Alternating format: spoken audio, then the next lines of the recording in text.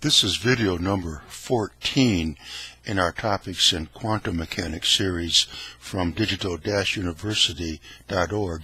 In this video, we want to talk about the Fourier transform of the Dirac delta function, and that in turn will give us the tools to take a closer look at the properties of the momentum operator eigenfunctions as well as the linear momentum operator eigenfunctions.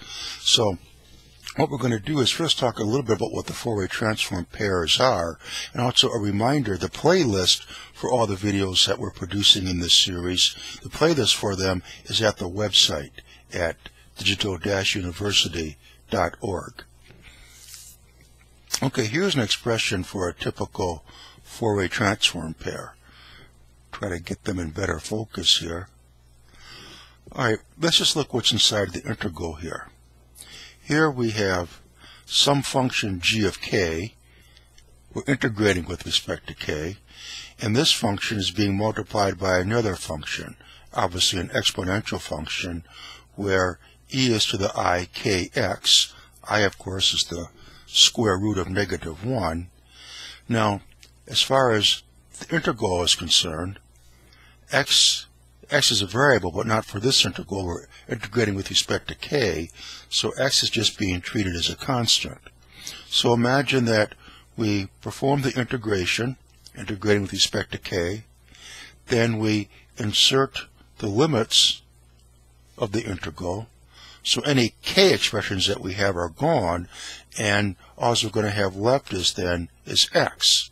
So once we do the integration, we're going to have some function that contains x now. So we're going to have some function f of x.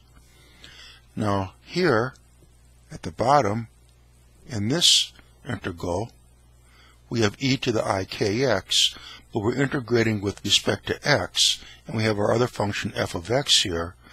So it's not too difficult to imagine that when we integrate this, integrating with respect to x, then after that we go ahead and substitute our integral limits in, that all the x's are going to be gone, and we're only going to have k left. So we're going to get some function out of this that's going to have the variable k in it.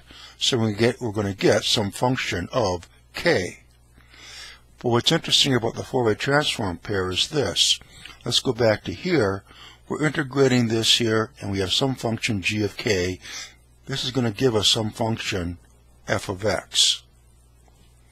Well then, if I use the f of x in this integral, if I use this f of x that I've obtained using this g of k, use it f of x in this integral, that then in turn will give us the same g of k that we used originally. So that's why these are called a Fourier transform pair. And now what we want to do is think about how we can use this to derive the Fourier transform of the Dirac delta function. So here we can say, we'll write down a Fourier transform pair, f of x, that equals 1 over the square root of 2 pi, and we have the integral from -infinity to infinity, g of k,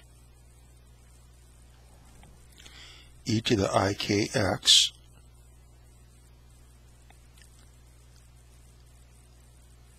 dk. And then we also have its Fourier transform pair,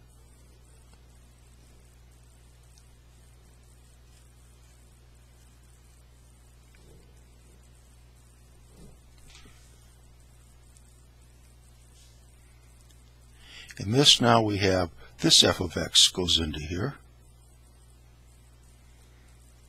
e to the -I kx dx.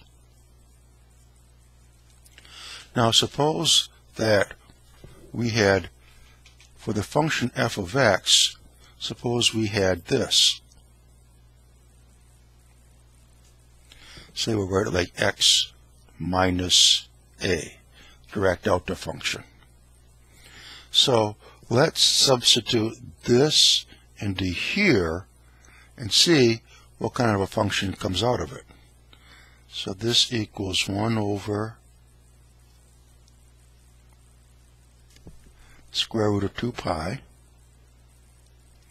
the integral delta x minus a e to the minus I kx dx. And of course the limits are the same. Now this is 0 everywhere because of our Dirac delta function here. It's 0 everywhere except when x is equal to a. So that would give us here for this expression e to the minus I k a. Now a of course is just some constant. I is a constant, the square root of -1, and here k is being treated as a constant because we're integrating with respect to x. So since it's a constant, we can take it to the outside of the integral. So it will equal 1 over the square root of 2 pi e to the minus I k a.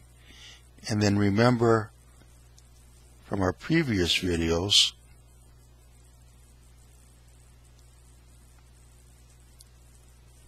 that this is 1. So this is just being times 1, so we can get rid of that, and there's our function g of k.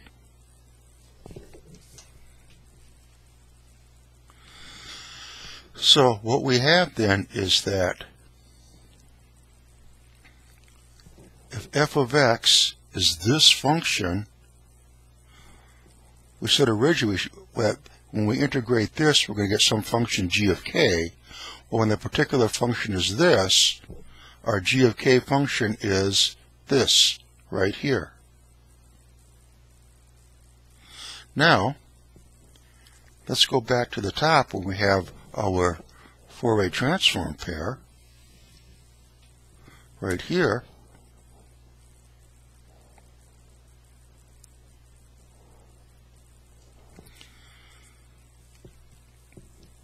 Here we use a particular value of f of x, this, and that gives us a g of k. Now, if we take that same value g of k, this, and put it into this integral, that will give us back then the same function f of x we used down here, which is this. So what we're saying then is that if this particular g of k goes into here, the function f of x that comes out of it will be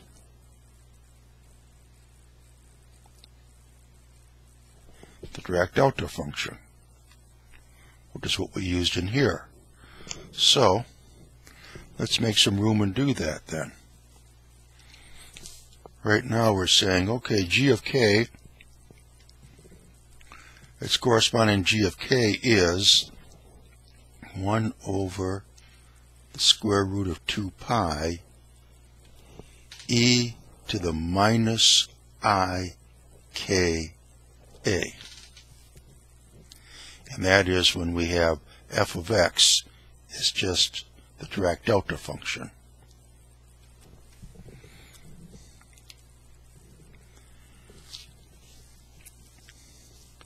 So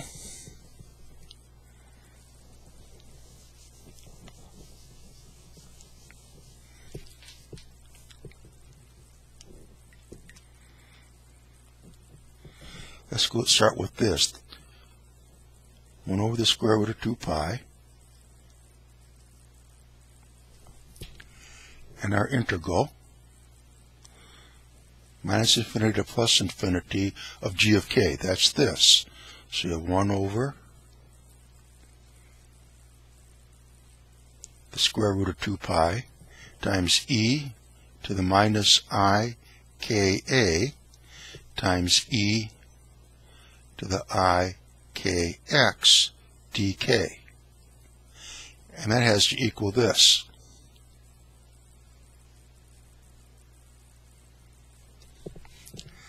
So here's our expression. Now let's see if we can clean this up just a little bit. First, let's just stop and consider where we're at. This is our Fourier transform pair, the general expressions. For f of x, we put this in, and the g of k that we got out was this.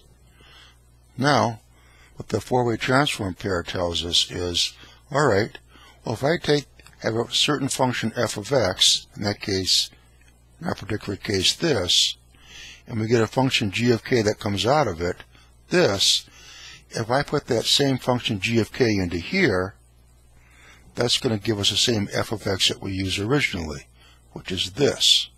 So we end up with delta x minus a, our direct delta function, equals putting in this g of k right here, specifically for this one. So what comes out of it?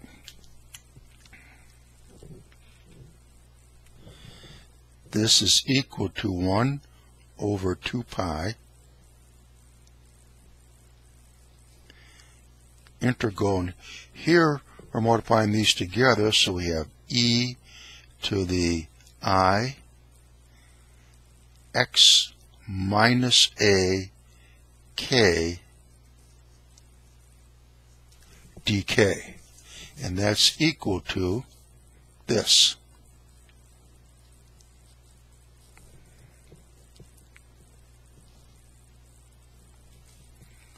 So here you see, what we end up with then is an integral expression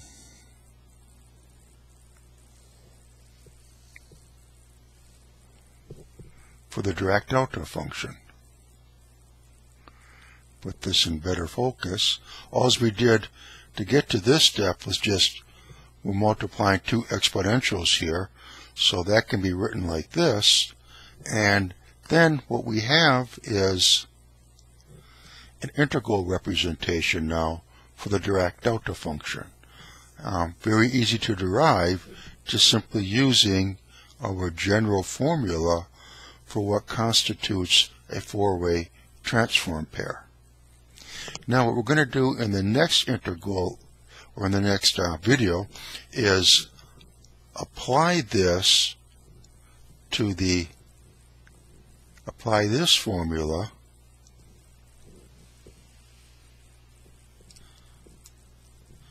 to the momentum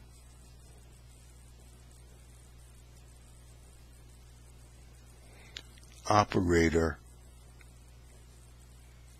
eigenfunctions.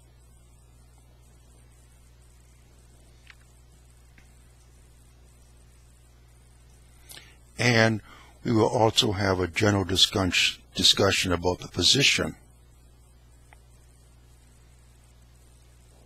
operator eigenfunctions. Now remember that for the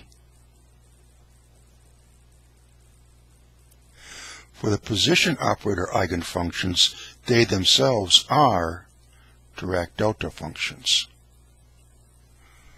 Well, we were writing this not as delta x minus a, but to use the same symbols as before, we had Dirac delta function of x minus lambda. And this now, of course, is just in one dimension, because for all of our videos, for the moment anyway, we're just simply considering a particle moving anywhere on the x-axis. So we're just considering one-dimensional cases, at least right now for our present video series. But okay, come back, join us in the next video, and what we're going to do then is apply this formula to the momentum operator eigenfunctions.